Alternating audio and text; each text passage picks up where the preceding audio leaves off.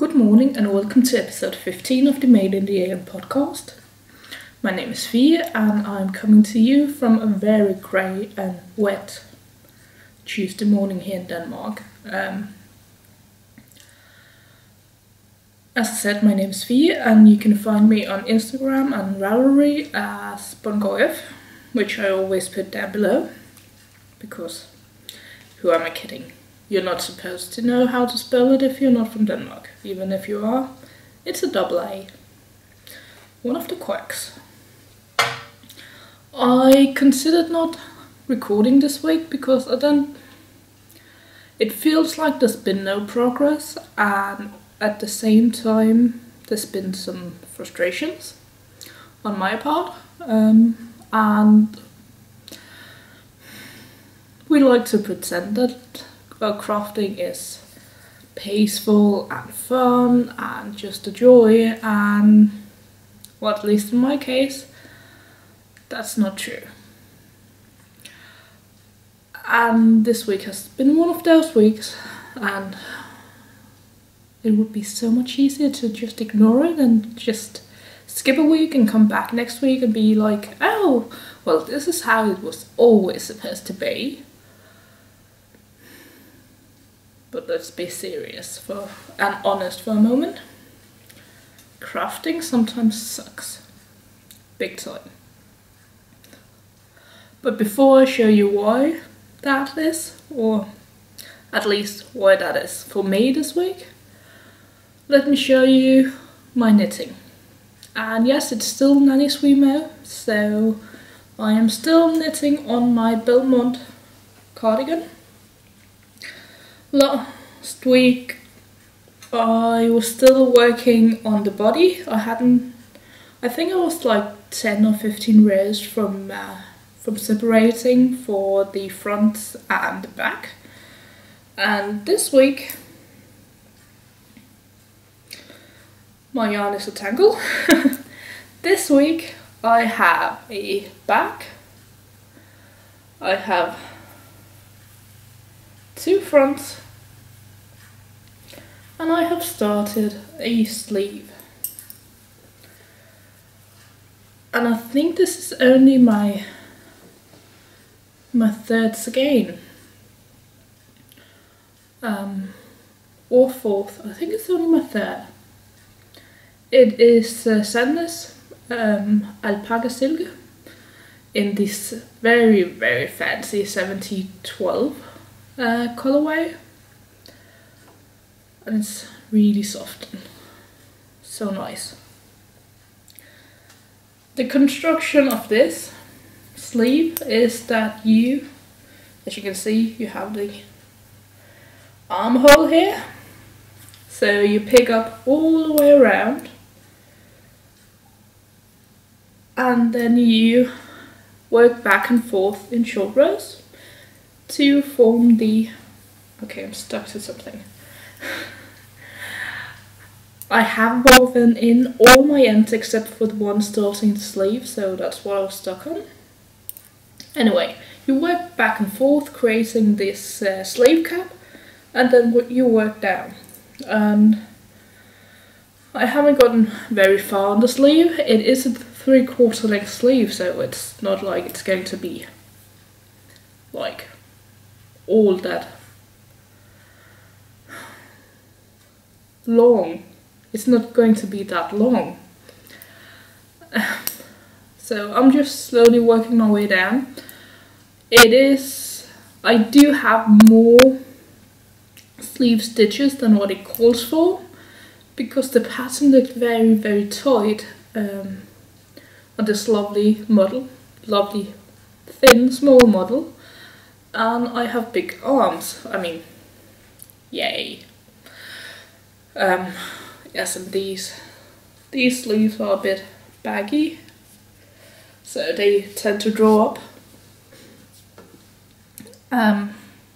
So I decided to, well, I didn't actually have a plan in mind as much as I was just deciding that the pattern has you pick up every other, one stitch for every two rows around, ending in X number of stitches.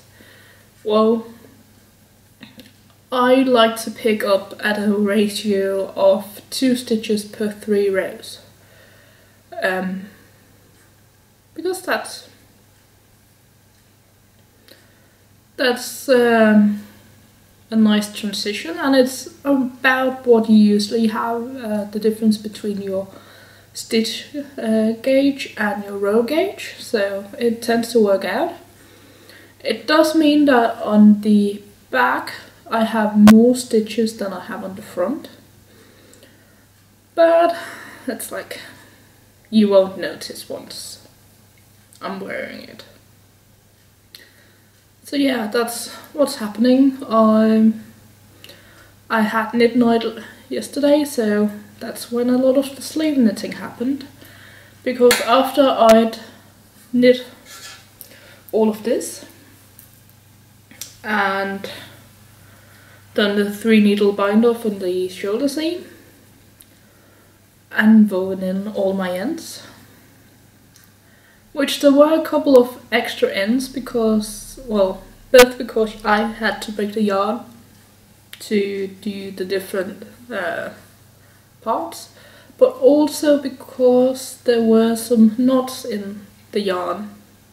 Not a whole lot, and not enough to annoy me. I think 2 of the skeins had a knot each. But still, it's extra ends to weave in, and I hate weaving in ends. So instead of leaving it to the end, I figured, oh, I'll do it now. And if I keep this up and actually weave in the ends on the sleeves as I finish them, I'll only have the color ends to weave in. There are already button bands in this. They're knit in as you go. So once the sleeves are finished, I just need the color. And seeing as it's only the 15th of November today, this should be no problem at all. Or finishing it within November should be no problem at all. So yeah, that's all of my knitting for this week. And while it's nice to be a monogamous knitter in that I don't have to make a decision. Sorry. It's not even that early. I don't know what it is. I think it's the weather that's just making me want to hibernate. I do apologize for yawning. What I was saying was that the advantage to being a monogamous knitter, which I'm really not, and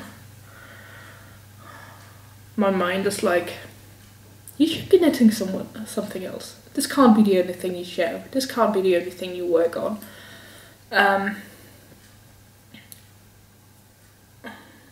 While I do have that,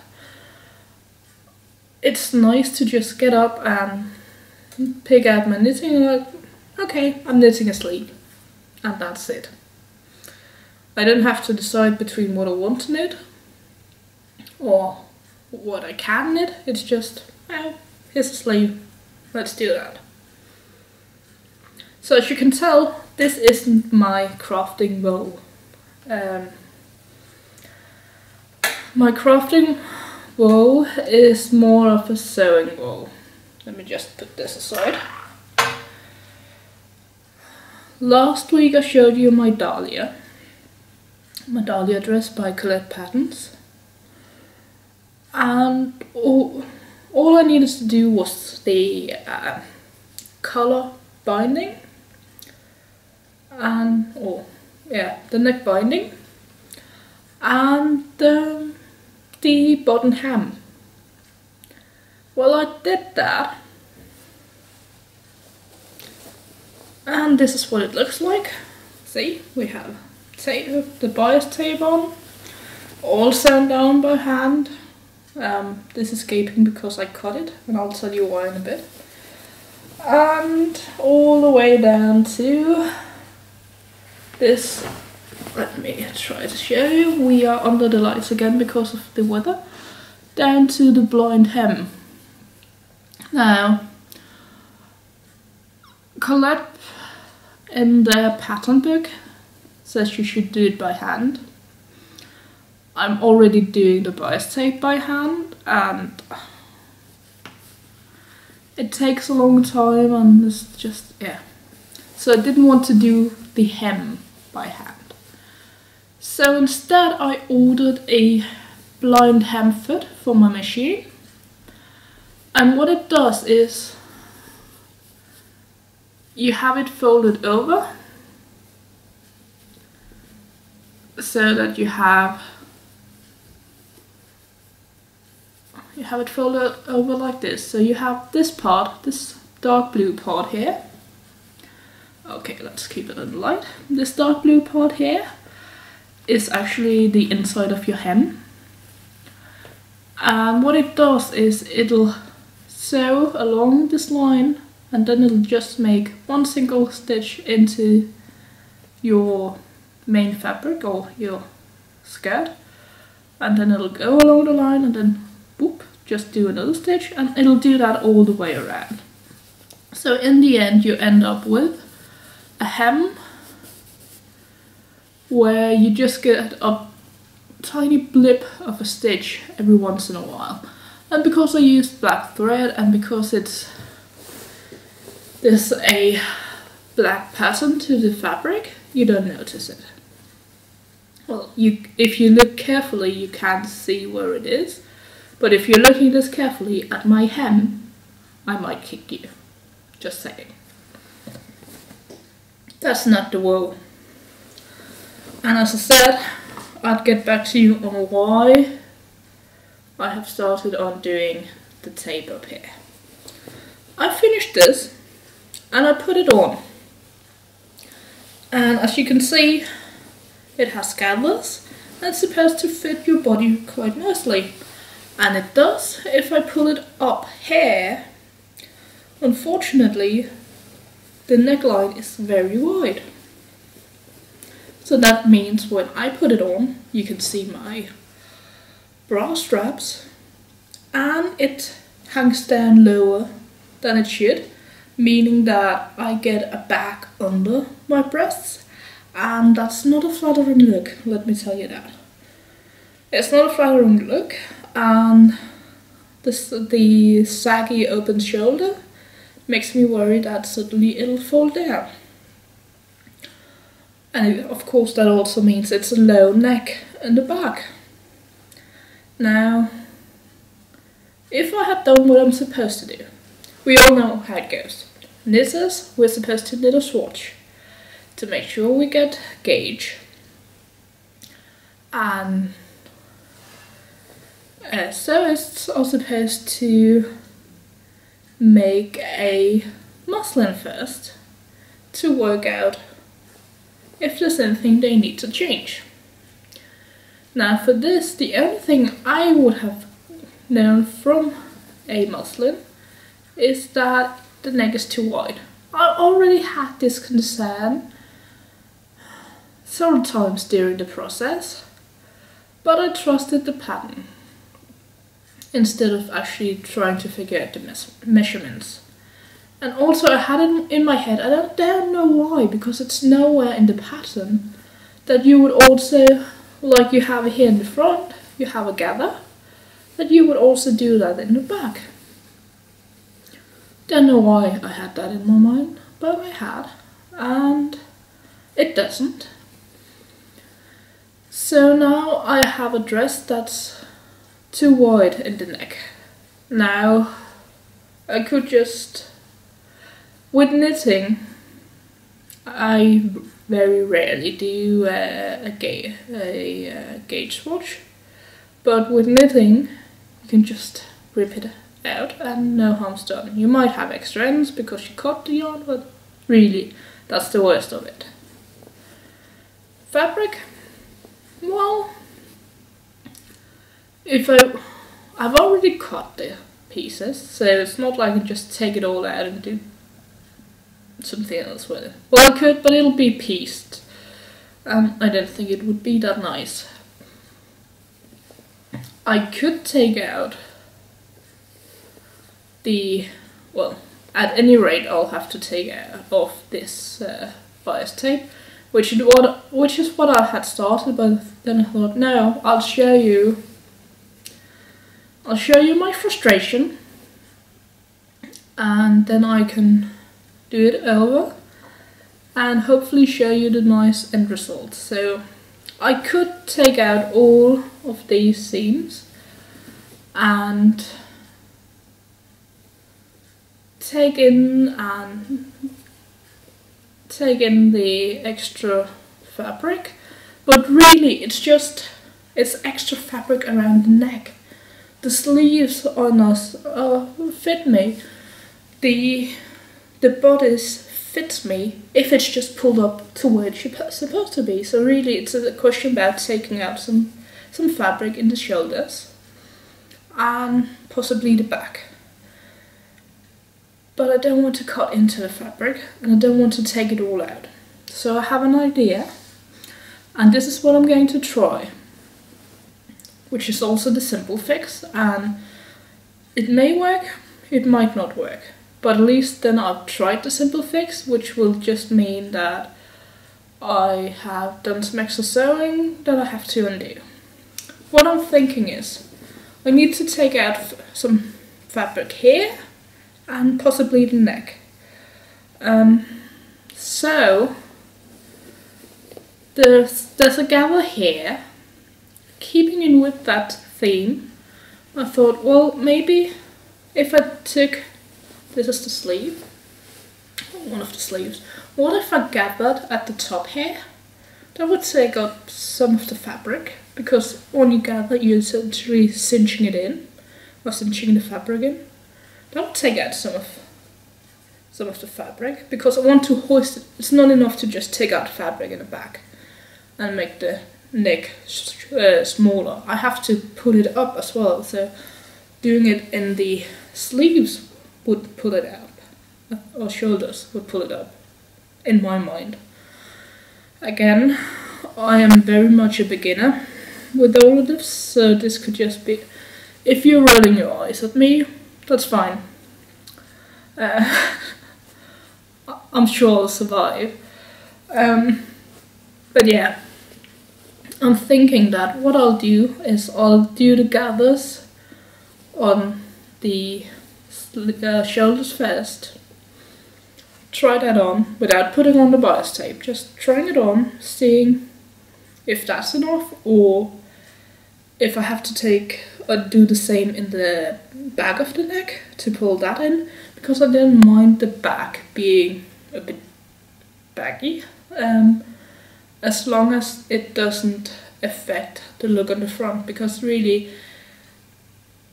a bit of bagginess in the back, which could be solved with a pleat if nothing else works. And let's be honest, I might just do that instead.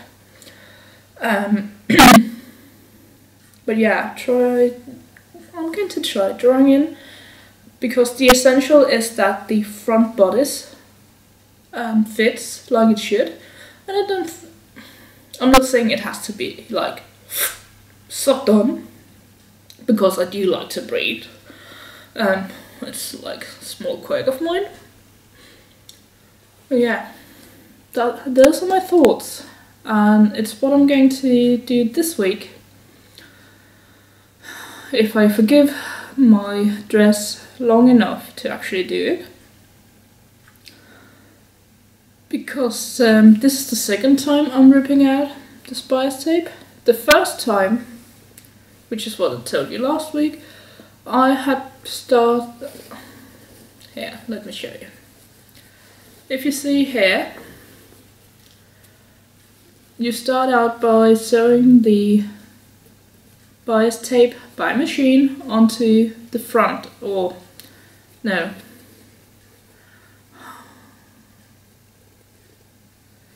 it's not the, onto the right side of the fabric, and then you fold it over like this and sew it onto the back, and with something that is almost identical to the blind hem I talked about on the hem, in that you run the thread through the bias tape at the bottom, and then you nick into the main fabric, and then you go back and you do that by hand all the way around. Now, doing it on the sleeve was fun, because it's a fairly small piece you have to do. Doing it on the neckline, especially a large neckline,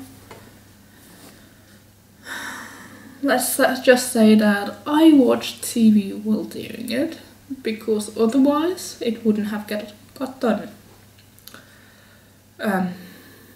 Yeah. So that's I wish things were perfect, but they're really not. Segment. But it will get done, because I still, even with picking apart the collar again and having to readjust, when I tried it on yesterday to make sure that everything fit fine, because I really wanted to wear it for you today. That was my plan. I wanted to wear it. Instead I'm wearing my Still Light Tunic by Vera Velamaki. But yeah, I wanted to wear my Dahlia dress, because you've seen the different stages of it. Just wasn't going to happen.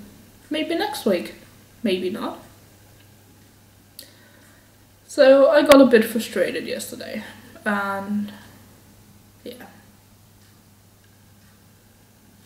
This does mean, trying to look at the positive, that I get to redo where the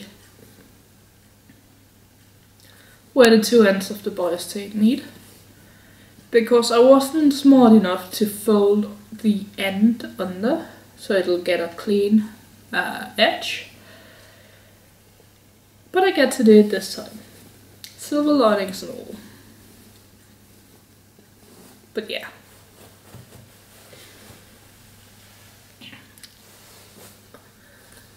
I do have some other sewing, or I should say, oh, yeah, that's my blind hem test. And this is a cut off of the fabric that I'm going to be using. I don't know if you can tell because of the light, but those mountains there is where it dips in to the main fabric, and on the right side you get those little dips. I don't know if you'll be able to tell, but that is the fabric from my next sewing project, which is the Aster. Well, it's a shed. Aster comes in 3 different versions, and the difference between version 1 and version 3 is just the sleeves. Version 2 has some pleats here, and I know it's dark because I have the light set up over my table. What I'm doing is I am using the body of version 1 with the long sleeves of version 2. And I'm doing it in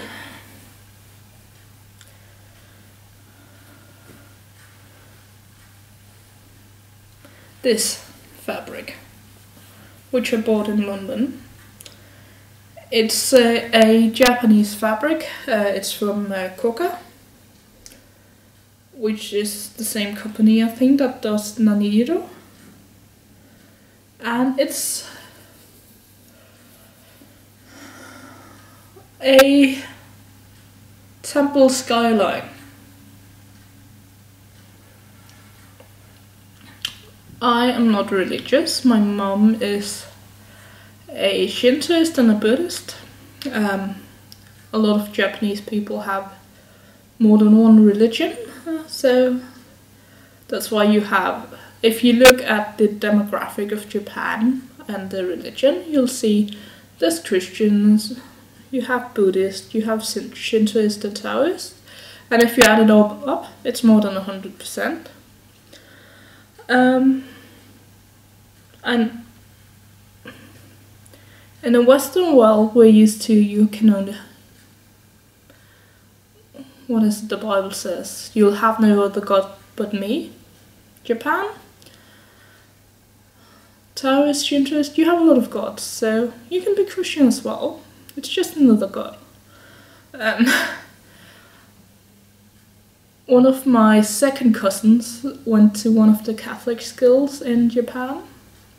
And there are Catholic schools, there are Catholic high schools, and Catholic universities. It's just how it is. It's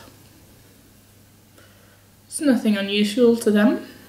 But yeah, I really liked how simple it is, because it's just a black outline. But it's also really different, because we're used to seeing skylines of cities, and suddenly, oh, you have a Buddha in the middle of it, and you have the gates and a bridge, yeah, all different kinds of elements you'd find in Japan, just pretending to be a skyline. So I have all my pieces. No, that's not true. I have all my pieces except for the interfacing cut out. And before I got frustrated with my dress, I was planning on changing the thread to, I'm planning on doing this in white. Because it's mainly white, so I could do it in black, but I prefer doing it in white. And I was going to start putting, well, at least start to do the stay stitching around the curves and putting the back yoke together with the front pieces. Yeah, that hasn't happened because I got frustrated, and that's, oh, yeah, this is actually the back yoke.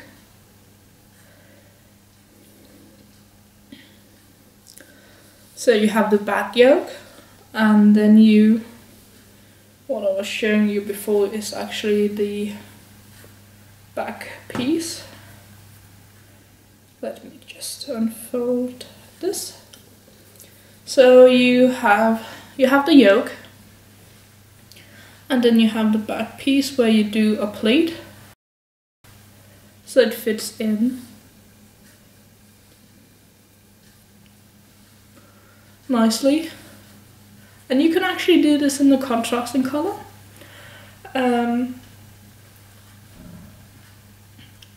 Which could be fun.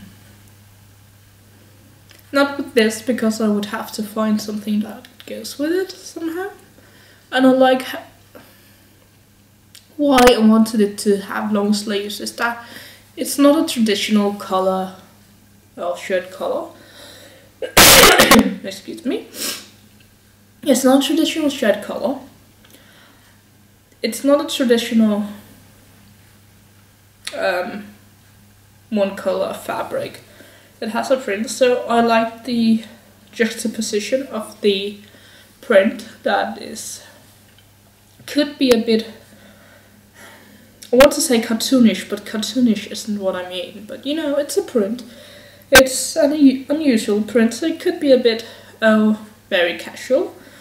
But the long sleeves which do have I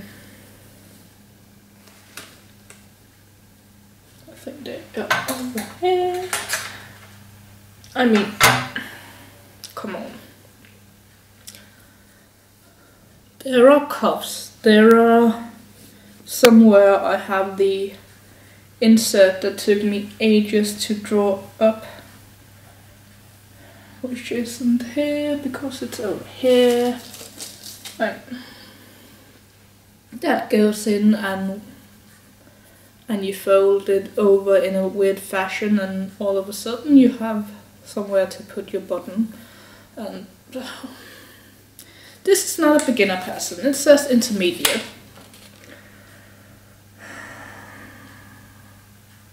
The thing about Colette Patterns, not all of the patterns, but some of them, is that they have hosted solo-longs, which has two of their staff doing it, along with whoever wants to do it.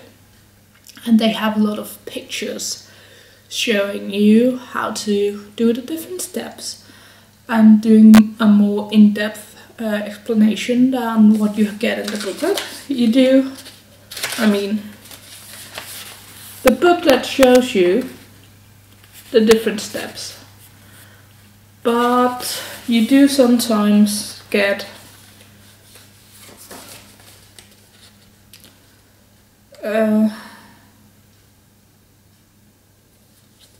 just like the hem of the dress, it just says do a blind hem. Fold it under a quarter of an inch, fold it under another 3/4 of an inch, do a blind hem. Okay. The folding I get, pressing I get, but the actual blind hem I had to read over.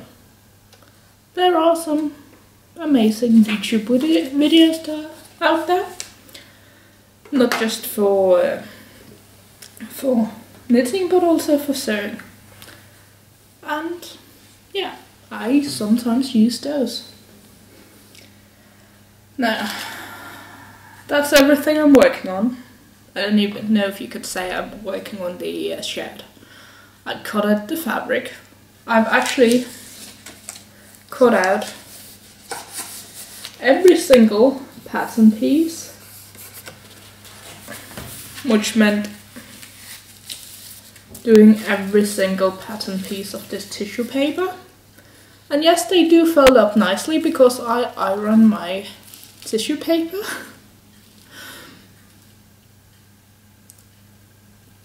I might be strange in doing that, but I wanted to fit into the sleeve. I mean, it did so when it came to me. And actually, I do iron up my pattern pieces, and I put them into the sleeve as well, which means I can see my Dahlia pattern from here. It does get a bit bulky, but then it's all together. But the reason I did all the pattern pieces is that I am planning on doing another shirt, long sleeve. I don't know if I'll do the pleats. I don't think I have enough fabric to do the pleats. I'm not sure I'm that interested in doing the pleats, but I'll do that in the Liberty fabric, the one with the animals. And I'm doing this bottom U in another Liberty pattern or fabric, because it's flowy and it's very busy. So a simple top with the flowy sleeves, I think it would look very elegant because it's a very flowy and drapey fabric. So yeah, that's why I cut up every piece, because I'm more likely to use the shorter sleeves, to be honest, than the longer sleeves. But I do think that a fun print, if you're going to do a shad, will look very casual in short sleeves. So yeah, but it's nice to have the option. And I do think that this mock-up they've done looks very casual. If you go to Colette's website or search on Instagram, they do look more shirt-like when worn in something other than grey linen fabric, which is what it looks like this is. But yeah. Other things, and although I started by saying I don't have anything to show here and I would consider just skipping this, this is probably going to be at least as long as usual. I hope you bear with me.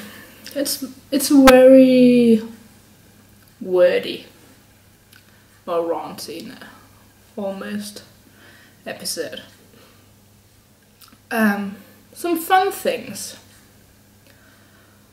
Well, last week I told you I was going to the theatre to watch the Hunchback of Notre Dame musical, which is the Disney version. And I went to what is an average sized theatre. It's not huge, and I was a bit, will it be as effective with a small stage? And I've seen the cartoon when it came out, and a lot of it, and I read the book, a lot of it happens outside of church. And we get into the room, into the theatre, and it's a small stage, and it's set up like a church. There's a reason why this musical, at least in Denmark, this version of it, gets 5 or 6 stars or gets the maximum almost everywhere, and it's actually sold out the rest of the dates it's showing, because it's just, they take advantage of having screens built into the background and the sides of the stage. So instead of just having the stage be like a one-dimensional thing, they use several dimensions, and it actually wraps around the audience for a bit. I don't think I would have liked to have been sat on the first 3 or 4 rows, because the stage goes around. So the first 4 rows, I think, you're actually with your side to part of the stage, which you don't have any access next to you, but you do have them on a balcony above you, playing the statues and the gargoyles, and you have screens, which you can't tell are screens, I think it's LED, that actually shows some of the scenery. And it was just, I had goosebumps. Seriously. Not only because the actors were really, really good and really excellent singers, but the whole, just how they'd done it. Like the Hellfire song, the floor beneath us, when the Hellfire was really going, actually started shaking a bit. And you didn't notice, well, if you looked for it, you could see it, but you didn't really notice how all the actors, because the stage is pretty small, they actually don't have a lot of time to get from the balcony and down to other parts. So for parts of it, they actually change then to the next character right in front of you, without you even noticing. Because something else is going on, and because the changes were simple but very effective. So, happy occasion. Then we don't talk about the election, because a knitting podcast is not the place to talk politics. And then Leonard Cohen passed away, and I cried for half a day. I like my men old and grumpy, apparently. Or I have a soft spot for old and grumpy men. Which stems back to Inspector Morse and John Thor. And although I'm sure he wouldn't object to being called grumpy, then that kind of hit something with me when I was a teenager. And yeah, him and Alan Rickman. There's some things about 2016 I won't forgive. Those two and Victoria Wood. I know we've lost a lot of big stars, but those three,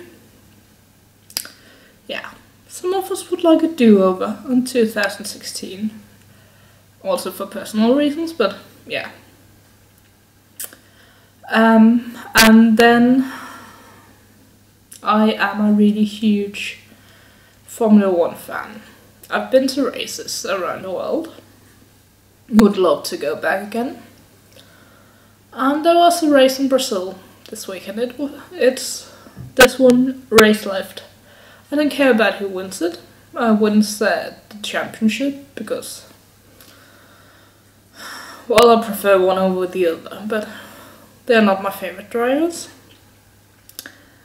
But a driver who's been there for years, Felipe Massa, is Brazilian, and he's stopping after the season. He's retiring to do something else, I'm sure, because they never really retire, they just go into the formats. And he crashed out, and he was emotional, because that was his last home race. And he walked through the pit lane to a standing ovation from the other teams. And I lost it. I'll admit that. So yeah. Now he's retiring too. Soon it'll only be the boring ones left. But still, it's cars. They go fast. On happier notes. The reaction to the election in the knitting community has been one of love. I'm sure you've seen the Pay It Forward and Knitters Pay It Forward thing that started immediately after the result of the election was announced. And a viewer of this podcast was really nice and decided to gift me a pattern. And I've actually prepared for something. Don't be surprised. Heather, who is a viewer, decided to gift me the Agatha socks, which is a pattern sock that a friend of hers actually made. And the funny thing is, I've been thinking that I'm really bored of vanilla socks and I wanted to make pattern socks because pattern socks are fun to knit. First of all, they're quick because it's just a sock compared to knitting a garment. And because, well, they feel a bit fancy when you wear them. I don't know why, I just always do. But yeah, the Agatha socks by English Knits. Thank you, Heather, for sending this to me. And I have to look through my stash to see what I have in a solid sock yarn. Because now I want to cast this on. Again, I think that might be part of the monogamous knitter thing. That it's just so unusual for me to be monogamous that it's like, let me cast on something else. Especially now that it's like, okay, I'm doing the sleeves are 3/4 length. They won't take that long to make. So I can actually do something else instead of that, oh my god, will I ever make it through this month and do it, all of it in this month feeling. So yeah. Other happy things. I ordered yarn. I actually ordered this last month, but it was a pre-order. And it arrived last week, Saturday morning actually. I was stressed, but it was a lazy Saturday morning, so yeah. I think my post, woman, as it was happy that I was just wearing clothes. I've never answered the door naked, but still, I'm sure she appreciated that I was wearing clothes, even if they were dirty and ratty. But yeah, sorry about the crinkling, but I kept it together because I wanted to show you, and because I haven't actually. Yeah, she sent me tea, caramel apple pie tea, which I've seen before, never tried it. Oh. The company Teekanne is actually 100 years older than me. Exactly 100 years. That's funny. But how can you not like, it's apple pie and caramel. I have to try it. The yarn I got was a pre-order, and it's a once a year thing apparently, and it's from Herbstblatt Regina. Don't know if you can see that. She also has a podcast on YouTube under the same name, and she's on Etsy. And she did a pre-order for her Sankt Martin colourway. And Sankt Martin is a bonfire night, as far as I can tell, that happens at the end of October, beginning of November, around there. And I bought 4 skates. And it's a bluish grey background with a lot of blips and blobs of different colours representing the fireworks from Bonfire Night. And she had a small sample of it lying next to, she did an Instagram post and she had a small sample of it. And I have the Uncommon Thread to Billion colourway, which is grey with blips of, well, almost, it's a speckled grey. And I have that in my cardigan. I wanted something with more colour in it, but still with the grey. And this looked like it might be it. Because while it is at this purplish blue-grey background, according to Swatch, it has a lot of colour blips in it. Larger blips and closer together. But I'm thinking it needs to be something that's simple, or not with very little patterning in it. I don't know what yet. It'll be a garment of some sort, which is why I got 4 skeins. It's a hazel soft sock finger and weight yarn. It's 80% merino wool and 20% polyamide, which is like a nylon. And it's 1600 meters total, so it'll be a garment. I can get a jumper out of this. I love her label with the leaf. Or leaves, actually. yeah. So yeah, can't wait. Can't wait to see what this will be. At the same time, one of the reasons I kept it in the bag is because I wanted to...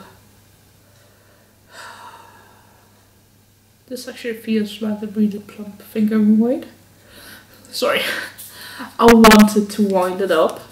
I was like, no, I have to. I have a cardigan. I have a deadline on the cardigan. I think when I finish the sleeve, first sleeve, I'm going to wind this up so that I'm ready as soon as I finish the cardigan to do something else. I might actually start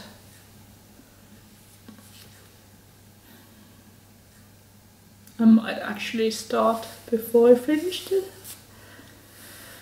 the Belmont cardigan. Oh, I didn't mention that, did I? This cardigan is the Belmont cardigan by Gudrun Johnston, and it's a cropped cardigan that I intend to wear with skirts and dresses. And yeah, she put in a handwritten note on glittering card. Really sweet, really lovely touches. Yeah, actually got her pretty fast. And her pre-order turnaround time wasn't that long either. Which often impresses me with these indie dyers, because I know it's her main job now, I think. But still, you can't... It's a process dyeing yarn. You have to get the scales ready, you have to get your dyes ready, everything has to come together at the perfect time, and then it takes time for it to absorb, and it takes time for it to wash out and to dry, and to rescale it and do the labels and everything. But the drying time, the time it takes to wash it and set the dye, you have no control over that. So you have to really be able to plan things, or just be lucky, I guess. And yeah, I've never been interested in dyeing. Oh, I've read a bit on it, so I know some bits, but I've never had this like, oh, I need to dye. So I don't know how much time it actually does take, but still, you have to plan, don't you? And you have to know what you want, what colors you want. So, but yeah, I have literally nothing else to talk about. And this is probably way longer than it should be. I hope you bear with me, and thank you for watching me ramble about things and pretend that I know what I talk about.